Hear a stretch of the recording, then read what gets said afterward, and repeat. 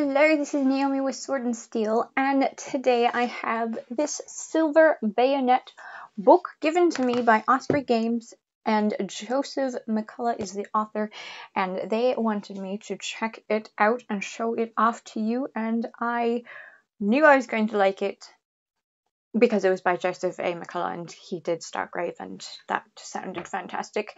And of course, because it's a war game of Napoleonic Gothic horror, and yeah, I'm down with that. Okay, so what this is all about is playing a miniature game in Britain in the Napoleonic time period. So it's easiest to think about the time period based on the guns, for anyone who's unfamiliar with the Napoleonic period. Okay, so let's go just scoot to the guns to give you an idea. We've got muskets, pistols, rifles, volley guns, blunderbusses, breastplates, cartridge boxes, oil and torches, silver shots, silver weapons, cold iron weapons, holy symbols, and whatnot. You see this guy?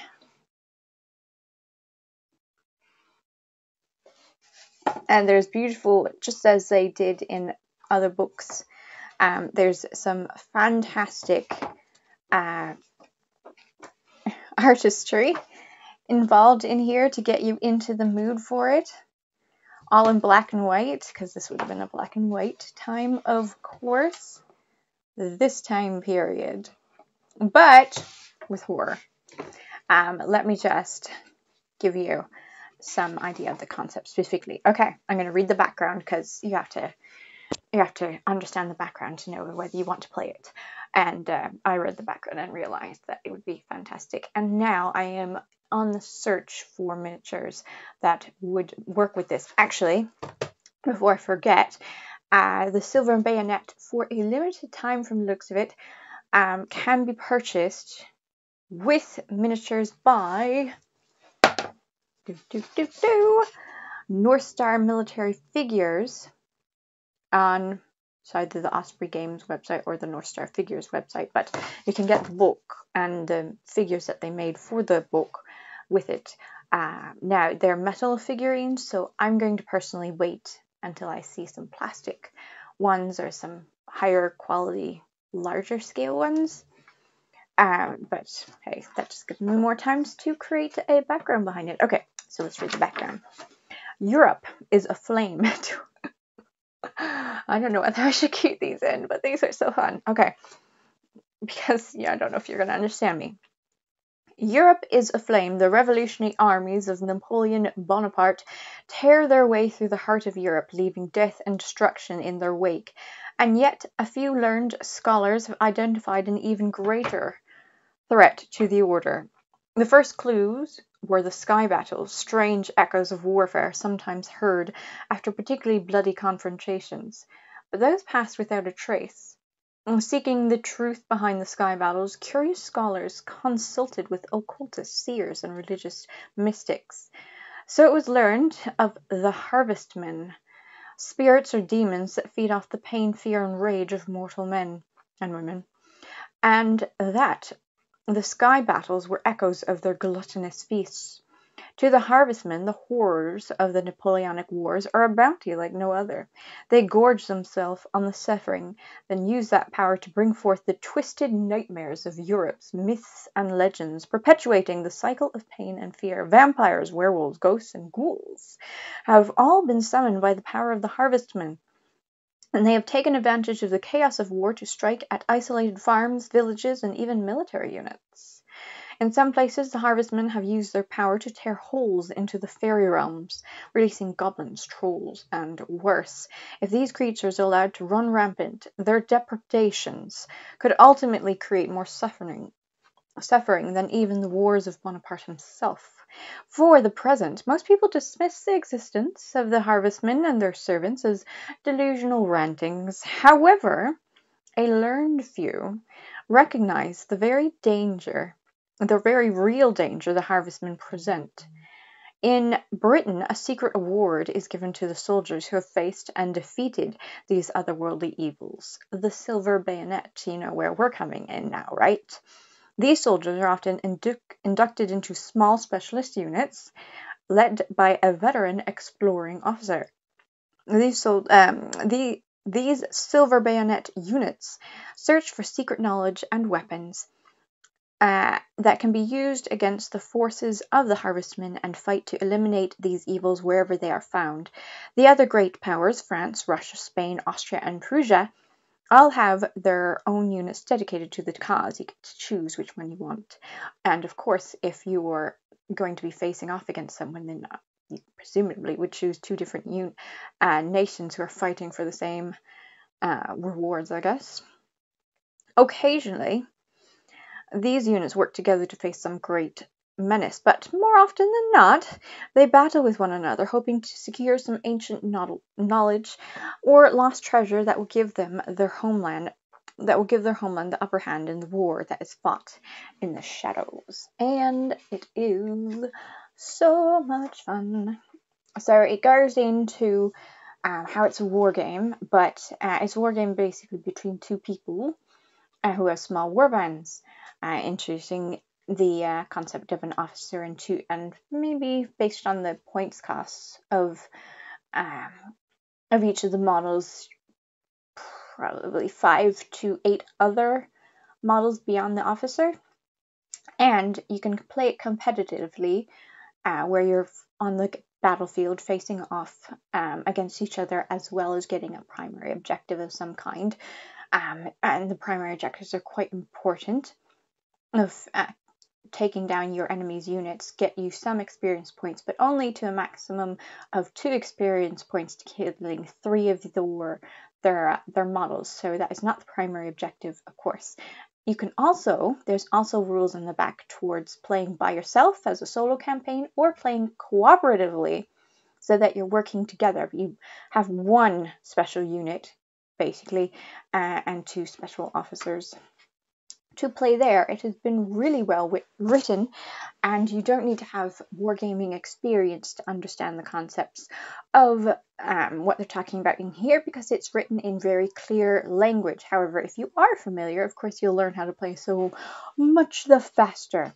It goes over what you need to play, miniatures, a table, and terrain, and of course each scenario is laid out for what you sort of need to bring to the table to play for each scenario.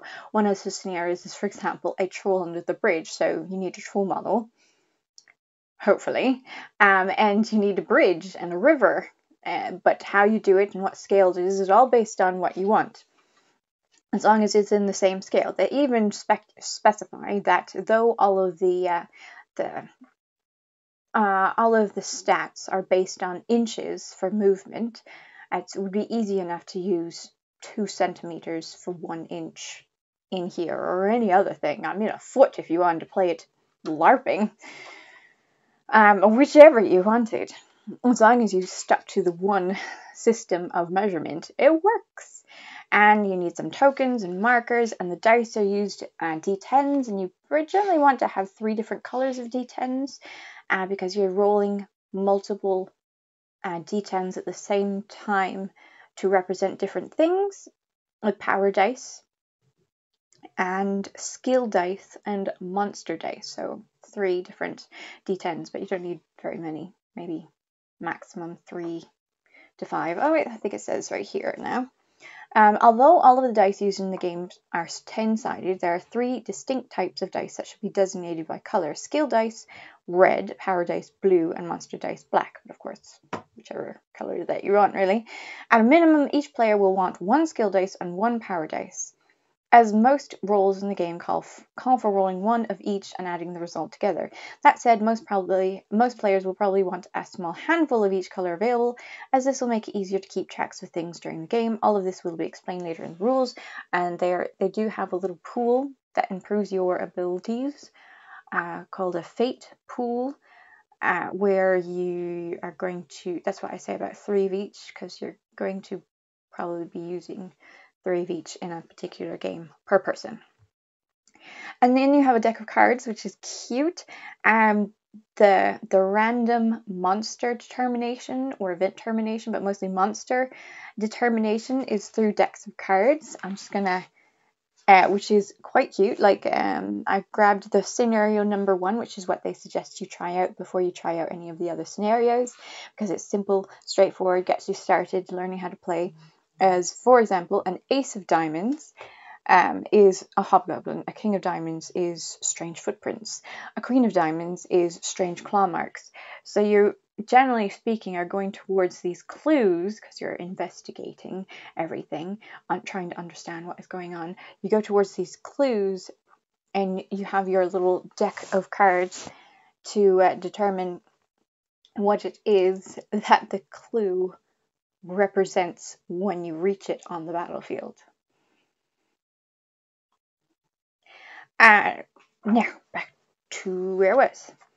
You have a unit sheet, which is just, your character sheet to make certain you keep all of their stats organized, and there is a copy of what that should look like. You can either write it on a piece of paper or just copy this, your unit sheet, in the back. A pencil, because they would just want you think you should write your unit sheet out. Me, I would probably, I'd probably take a picture of it and have my unit sheet on my phone, just so I could just use it over and over again. But they say use a pencil. They think it's just easiest, fastest to attribute health and stuff like that. Kind of Dungeons and Dragons style. But even your health, the author suggested that you note down your health points having changed on your unit sheet. I think I'd just use tokens on the battlefield for that and then note it after if it sticks.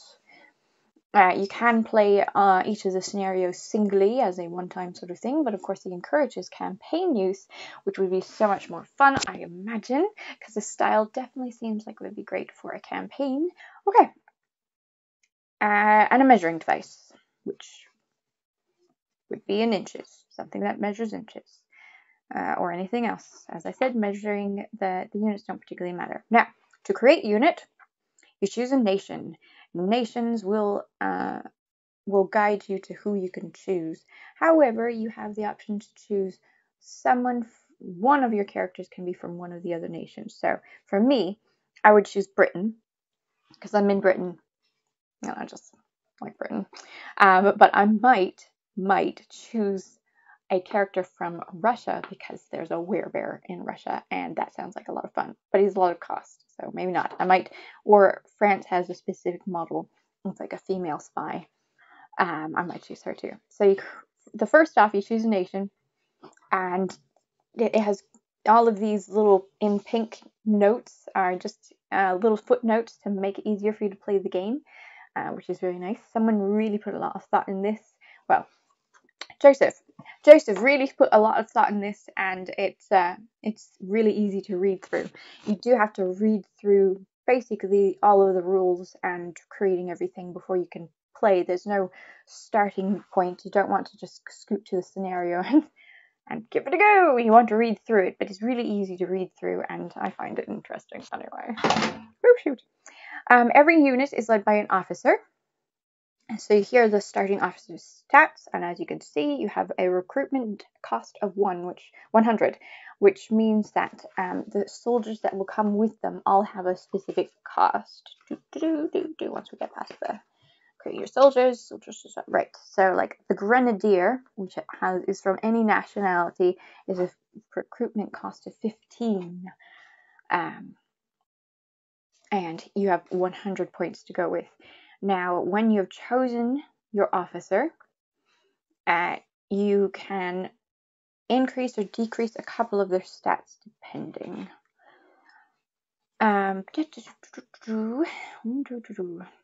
Increasing stats. So to determine your officer's starting stats, these are the baseline stats of speed 6 in inches, +1 to +1 melee, +1 accuracy, defense of 14, +2 to courage, plus 12 health, and 100 recruitment.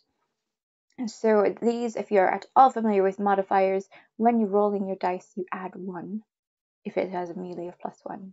When you're rolling your dice for accuracy check, they're all called checks. So a melee check, if you're choosing an accuracy check, you add 1 to the roll. You have a defense of 14 when someone's attacking you. They're trying to get equal to or above 14 to do any damage to you. Courage, as you would expect. You have to sometimes take terror checks depending on the situation, and this officer gets +2 to the roll, and then your health is 12. I enjoy the fact that the attacks and the hits are all in the same roll, which is interesting. When you're shooting or attacking, you're going to be rolling 2 d10s, and one of them is your power and one of them is your skill dice. And depending on the weapon that you're using, you either choose the power or the skill as your damage. So as you're rolling to see if you hit, adding up the numbers between them, you're also rolling the damage. Speeds things up. I like that. And it goes through more, for those who aren't familiar with what these particular stats mean, it goes through them in a little bit more detail. And then it talks about how the recruitment status for buying your soldiers. Right, so determine your officer's starting stats. Take the starting officer stat line and then do each of the following. Increase either melee or accuracy by 1, increase speed or health by 1, increase courage by +1, or recruitment by 5. So you could have 105. And that just allows you to have a very individualized officer.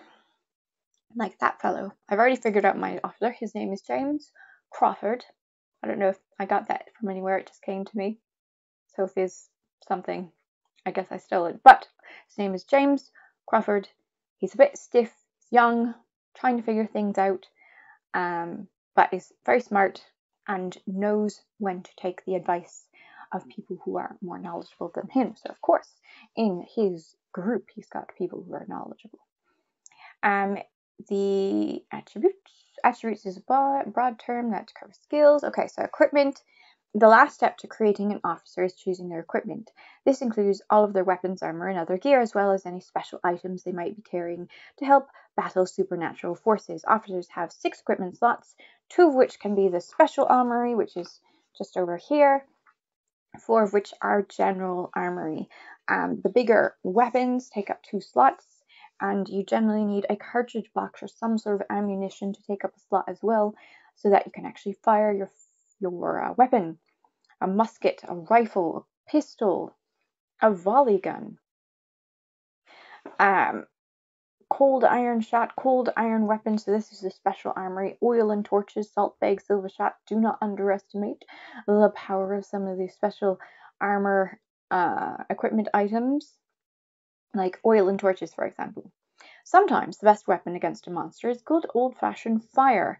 A figure with oil and torches may spend an action to light a torch.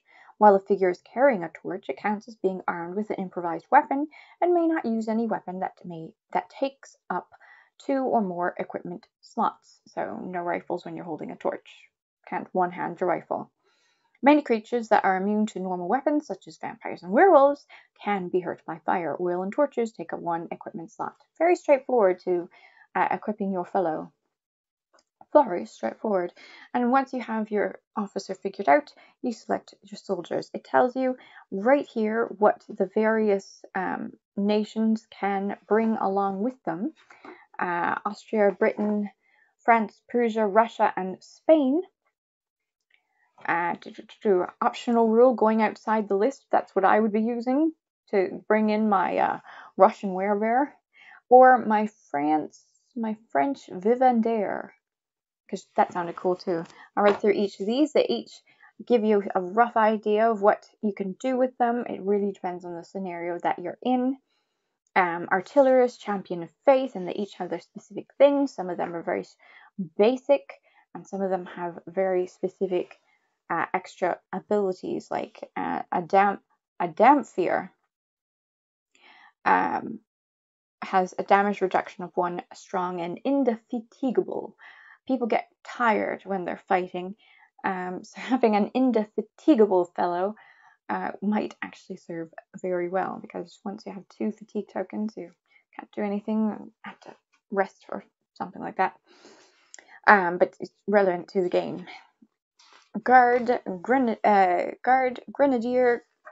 Heavy Cavalryman, Highlander, Infantryman, Irregulars. As you can see, it's in alphabetical order, so you can easily find the one that you're looking for. Occultist, Sailor. And actually, I think one of the scenarios is on a ship, so you might find that useful. A sapper. Oh, and they also can climb. A sailor can climb really well. You never know. You never know who's going to be useful. A supernatural investigator. That's one I would be taking. A swordsman, a tactician, and a veteran hunter. With all these lovely things. Vivendeer, werebear. And once you've chosen your unit, you start playing the game. You set up the table, you set up clue markers. Most scenarios include 2 or more clue markers. These are small markers that designate points of interest on the table. What exactly clue markers represent will vary from each scenario to scenario. For example, in one scenario, the units may be looking for a tome of magic, and each of the clue markers represents a book. Players won't know if it is a specific book they are looking for until they investigate, which is an action, that clue. In another scenario, the units might be trying to find a secret entrance to an underground vault, and each of the clue markers represents a potential spot where the door could be located.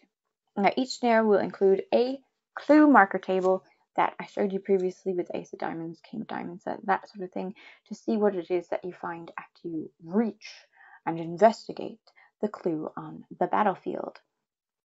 And again, checks is how you determine whether you succeed or not. So if you get equal to or above the check, you succeed. If you fail, it's because you got less than the check number.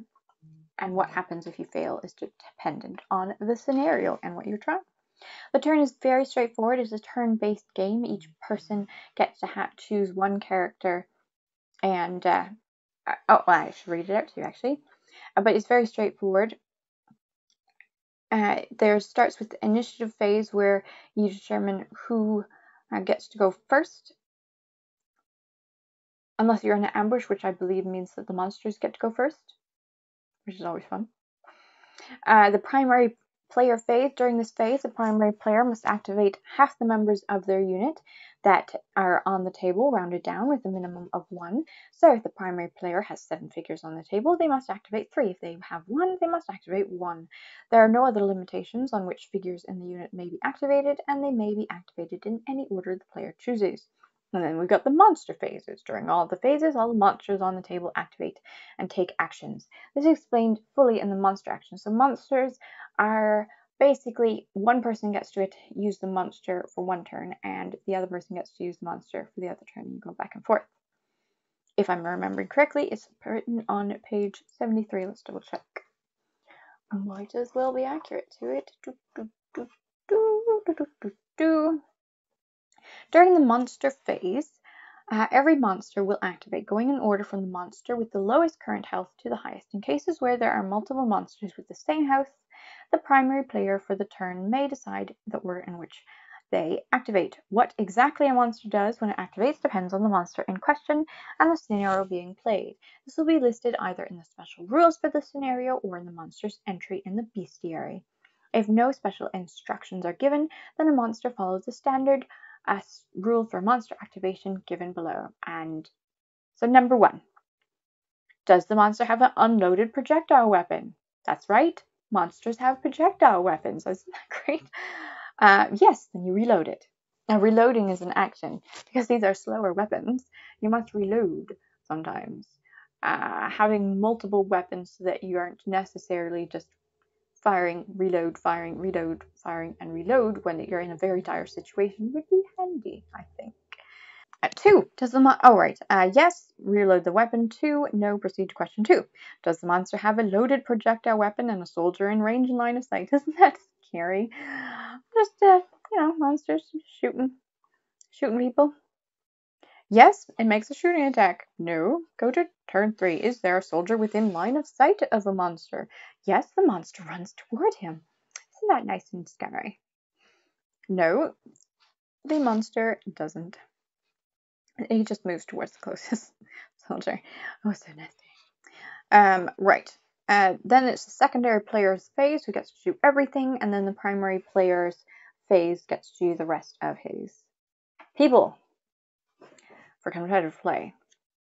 Oh, and there's a specialty, I nearly forgot. There's a specialty if you get a crit, basically, which is on 2d10, two tens, and a fumble, which is 2 1s. If you get a crit, then you get an additional dice into your fate pool, which again allows you to basically do better, re-roll things, give yourself more action, stuff like that. Give monsters more action, stuff like that. That's what the fate pool is for. And you get to roll on the unexpected event table. Shall we? The unexpected events table, I just love twists, is 1. Rain. It started to rain heavily. All shooting attacks suffer a -2 penalty. Now, it isn't necessarily going to happen because you have to roll. This is the unexpected events. Yeah, this is for if you roll 2 10s followed by a 1. So not really going to happen very often, but it started to rain heavily, and if you were all about shooting, you just now have a -2 penalty. 2. Fog. The maximum line of sight from the scenario is reduced to 10 inches. 3. Wall of Terror. Every soldier on the table must make an immediate terror check at equaling to 0. And the terror checks are further ahead. Did I memorize it? Feels like it was 67. I don't know why. I do to see if I actually memorized that correctly. Oh my gosh, I did. Wow. Thought it was important, so I memorized it. So there's a terror check. You either collapse, not so good, you're paralyzed, you're shaken, you're stunned, you're distracted, or an 11+, you're just fine. Right, so you make a terror check. That could really make a dent in things. There's a deluge. It starts raining so hard that all firearms are rendered useless. Might want to have a melee weapon. On the other hand, you can have an improvised weapon, so it's not all bad, and it's very unlikely it would happen. Any other shooting attacks are at -4. Every figure suffers a -1 to speed. 5. Artillery strike, just for funsies. Let's just throw some artillery in there. 6. The Wheel of Fate turns. For the rest of the turn, neither player may use any power dice or skill dice from their fate pool. Were you relying on those fate pool dice? Well, too bad. They may use monster dice as normal. The monsters are fine, though. 7. Strength of the Faithful. 8. Powerful enchantment. 9. Mysterious movement. Each player should pick 2 members of the opposing unit and switch the place of those 2 figures. That sounds fun. And 10. Lucky Find. Both players should choose 1 figure. This figure is immediately granted 1 item from the special armory list that they can use for the rest of the scenario. That's neat. So super fun. And then, if however you rolled a fumble, anytime a player rolls a double 1 for their initiative check, they should immediately roll 2 dice and compare the result to the table below. This creature should then be placed in the center of a randomly determined table edge. Some players really love using unexpected encounters. I do. If that is true for your group, feel free to increase this frequency. For example, to any time a player rolls 4 or less on an initiative check. You really want to put a dent in everyone's day? Just bring in a random demon. Black dog doesn't sound that bad. A bandit. A dark wolf. A changeling. Living armor. Oh, that sounds hard to fight against. Pixie, ghost, werewolf, vampire. What am I? What am I today? I think I'm a goblin. Alright. Activation. Oh, and it has, again, I said in these little pink boxes, it has nice little additions where it doesn't matter what your model is facing, it counts as being facing in all directions. But if you really wanted to, you could turn it around for aesthetics purposes so that you're not trying to fight someone behind you by looking behind you. Movement. obstructions. The terrain system is quite straightforward. Basically, if you're going up a terrain or going through difficult terrain, you just have to double the movement that you would need to get up it. So a 2-inch wall counts as 4 inches of your movement. Going through mud and other difficult ground counts as move 1 inch counts as 2, that sort of thing. You can move off the table. Of course, you can't come back, but he noted it in there. You move to attack. You forced attack, which is interesting. Not exactly certain when this would happen, but basically, if you move to be within 1 inch of your enemy and you weren't moving to attack, they can cause you to attack by going the rest of the way towards you and forcing you to make the attack against them. So bear that in mind. That's an interesting thing. You can jump. If you jump from somewhere that's too tall, it's no longer jumping, it's falling and you take damage. It's all very easy to figure out. Nothing counterintuitive that I found. You investigate your clue markers, you load and reload, smoke. Since reloading and reloading is a big part of the game, unless you are really strange and didn't take any weapons that you shoot with, reloading and loading is a big part of the game, and he suggests to add little bits of a small ball of cotton wool in front of a figure that has fired his weapon to designate the fact that he needs to reload it before he goes ahead and tries to fire it again. Melee combat, it's all quite straightforward. As I said, all of your guys do stuff. You activate the first player activates half of his guys, but in melee combat you fight each other, and in shooting combat you fight each other. So even though it sounds initially like someone is going to be able to do half of everything first, it's not really that way, because they always have the option to fight back in the turn that even as the person is activating. For example, the person in melee combat, they go into attack, they make their attack. The other person can either strike back or back off. Striking back is just the exact same thing that you did to attack them. It's just called striking back. Now, fatigue and distraction. If a figure is involved in multiple melee attacks in the same turn, as either attacker or defender, it begins to tire. As soon as a melee attack ends, all figures are given a fatigue token. For each fatigue token a figure has, it suffers -1 to its defense and melee stats, so that it is both easier to hit and less likely to hit its opponent. It makes sense. I like that they added it. Remember though, fatigue tokens are only given at the end of a melee attack after all other results have been determined, so that a figure that strikes back will do so before the fatigue token is regained. If the defender in a melee attack strikes back, the full encounter only gives 1 fatigue token. It only counts as 1 melee attack. If the closest enemy figure is within 2 inches, the active figure may spend their action to give that enemy a fatigue token. Doing so ends the figure's activation immediately. This represents the figure is distracting their enemy, making it easier for its allies to strike. A figure may never have more than 2 fatigue tokens, no matter the source. All fatigue tokens are removed at the end of each turn. I do enjoy that style. It makes sense. And yes, it does add a bit of complexity, but I think it's nice complexity. And again, it's not counterintuitive complexity. They're getting exhausted. This is real combat.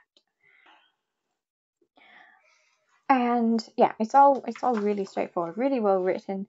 If you wanted to play a role-playing game and just use these stats, you'd find it really easy to follow. He's got everything figured out. Shooting attack, of course, doesn't cause fatigue because it's shooting. So. You've got cover. It does pay attention to cover, and this kind of answers the cover right here for you. The soldier of the specialist units are survivors and know the value of cover. For this reason, when trying to determine if a figure is in cover, the player should always err on the side of the defender. If a figure has even only a little scrap of cover, you can bet it will be using it when the musket balls are flying. It makes sense. If there is at all question, assume that he has cover. Makes sense. And with respect to cover, here's the what gives you cover and what the modifier to your shooting roll is. Very straightforward. Everything is straightforward, well thought out. And you have the optional rule of critical hits and critical failures, which I very much like. Basically, if you critical hit, you do extra damage and get 2 effects. First, the target takes an additional 2 points of damage on top of whatever they normally take.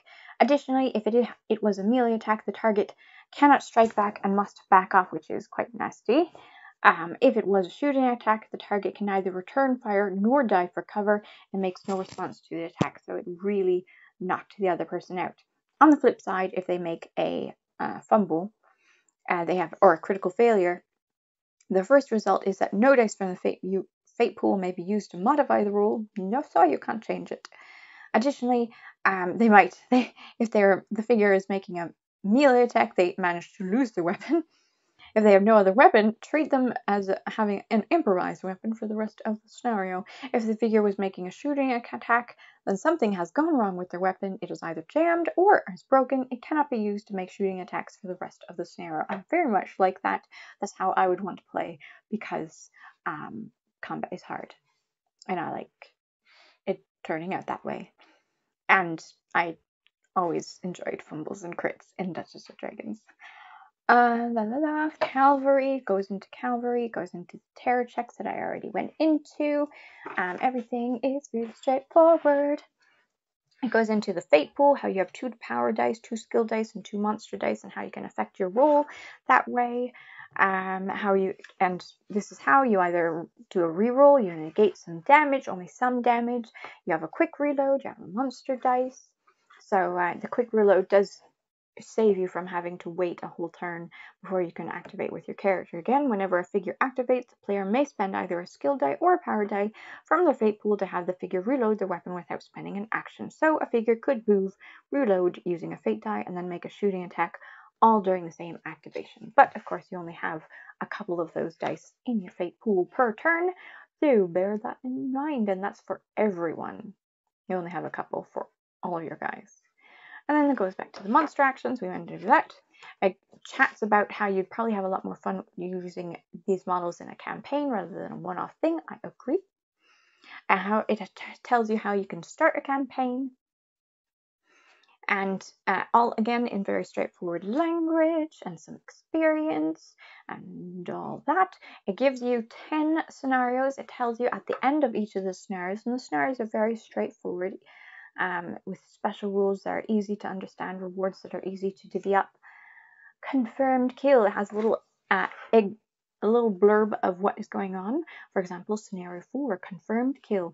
An ambush in the forest is believed to have killed an infamous enemy agent. However, before the ambushers could confirm the kill, they were chased off by a small gang of strange creatures.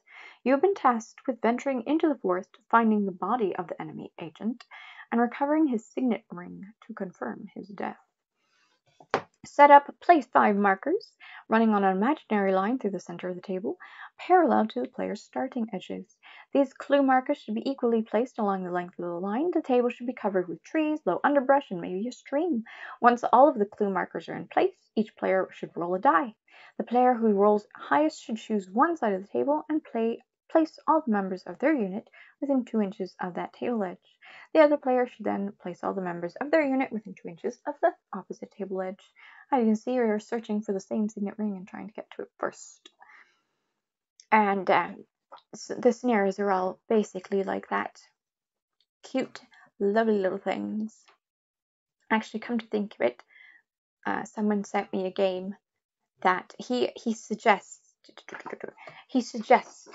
moving from these 10 scenarios and creating your own scenarios, and he tells you exactly how to do so. And come to think of it, there was someone who sent me the cutest little game that was really just scenarios played out, and they would match wonderfully into this. Basically, a wizard gives you a bunch of things that he'd like you to do, and it would totally work in this scenario too. So I already have more scenarios to keep playing with these characters, which is great. And now, so solo play. How to do a solo play. how to create a specialist unit for solo play, how the turn is a bit adjusted for solo play. Very straightforward, so he's got it all figured out. And how you can turn solo play into cooperative play, and what you have to do to create your specialist unit according to that. What happens with unexpected events and encounters, he's got it all figured out. Creating your scenarios for solo play, and he has 4 scenarios to give you an idea of how you should do it. And then at the very end, we have the bestiary. So when you're faced off with all of those monsters in the various scenarios, it has all the stats for it. Bandits, backdogs, changelings, cultists, dark wolves, hobgoblins, living armor, living scarecrows, pixies, possessed, revenants, trolls, vampires, vampire bats, werewolves, and of course creating your own monsters. There's enough variety in what you just saw that you could absolutely create your own monster, mimicking some of the stats that are here. But he goes into it anyway to give you an even better idea of how to do it and some possible attributes that the monsters could be having. Really well thought out. Oh, and even spells. And I very much enjoy this book, and I am now on the search to create my warbands. And yes, you could absolutely buy the figures in here in North Star Figures Games while it's still available. I'm going to wait and create my beautifulest, bestest bunch of group of people, maybe. Or I'll just get impatient and find whichever models I can. But I really enjoy this style, and I would love to play a campaign out. Probably cooperative. I like the idea of going competitively as well. I'm not sure. Do let me know what you think of this book, and if you wanted to acquire it, well, for your ease, I'm not associated with you acquiring the game at all, but I am going to put it in the description below anyway. I hope you enjoyed. I hope you can understand me, and I will catch you in the next video. Bye! Thank you, Osprey Games, for giving this to me. I've had a wealth of fun looking through it and imagining.